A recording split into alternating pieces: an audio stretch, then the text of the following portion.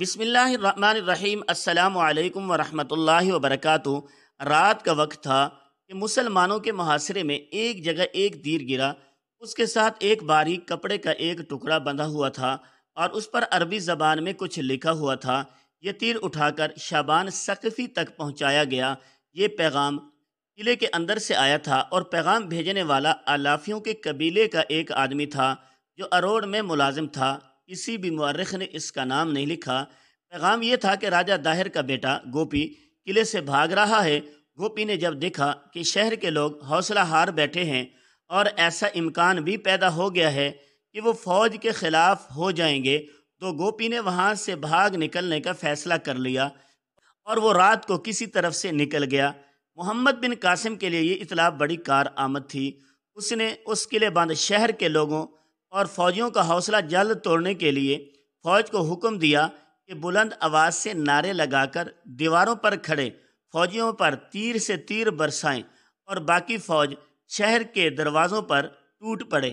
محمد بن قاسم کے حکم کی جب تعمیل ہوئی تو مسلمانوں کے نعروں کی گرج شہر کے اندر سنائی دینے لگی۔ اس سے لوگ اور فوج ہمت ہار بیٹھے۔ آخر شہر کا ایک دروازہ کھلا اور کچھ آدمی جو فوجی نہیں لگتے تھے باہر نکلے۔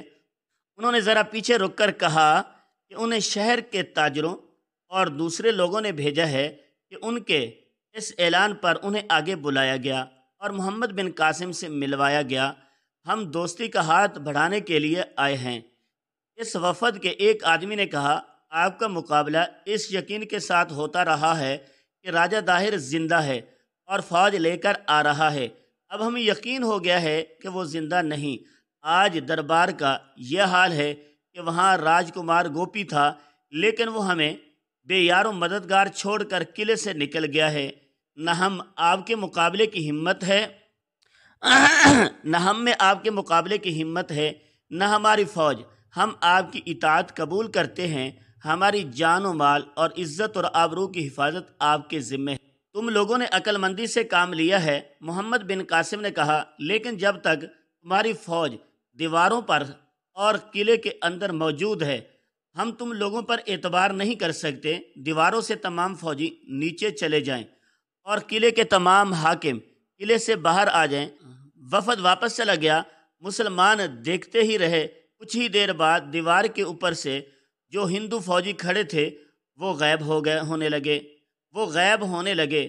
پھر جس دروازے سے وہ وفد باہر آیا تھا اس سے بہت سے فوجی حاکم جو سالاری کے رتبے کے تھے باہر آئے۔ سب نے اپنی تلوار محمد بن قاسم کے آگے رکھ دی اور شہر کی چابی اسے پیش کی گئی۔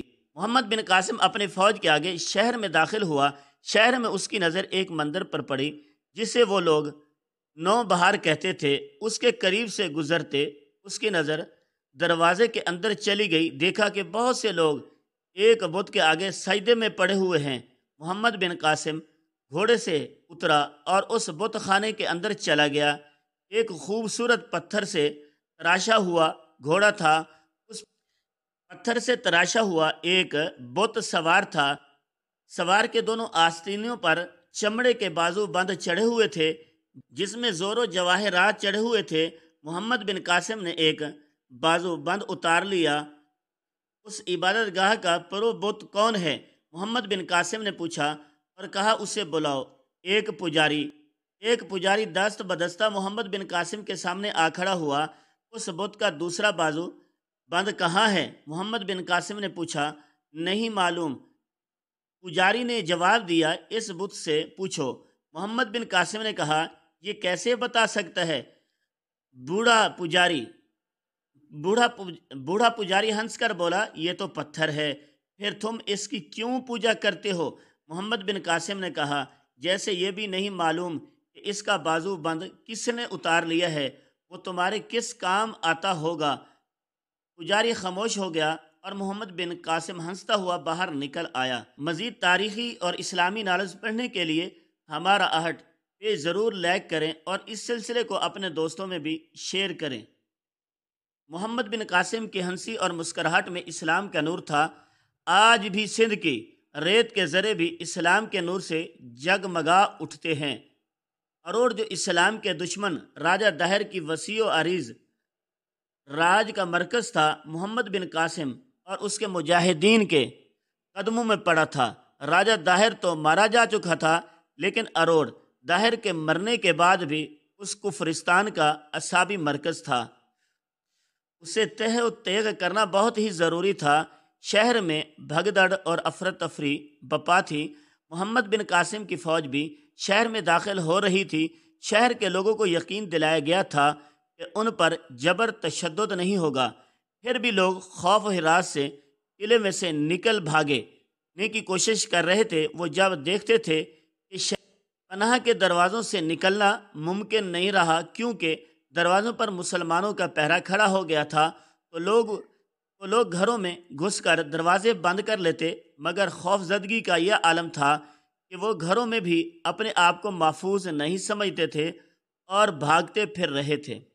محمد بن قاسم نے حکم دیا کہ شہر میں اعلان کر دیا جائے کہ شہر کے باہر مرد، عورت، بوڑھے اور بچے کو امان دی جاتی ہے۔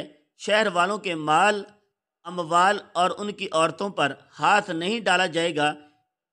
یہ اعلان سورج غروب ہونے تک ہوتا رہتا تھا کہ ہر گھر میں پہنچ جائے۔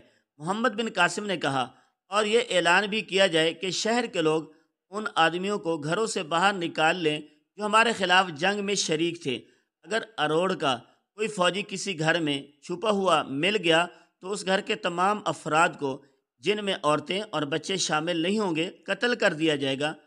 فتوح البلدان میں ذکر ہے کہ محمد بن قاسم نے حکم دے دیا کہ جو لوگ فوجی اور شہری لڑائی میں شریک تھے انہیں قتل کر دیا جائے۔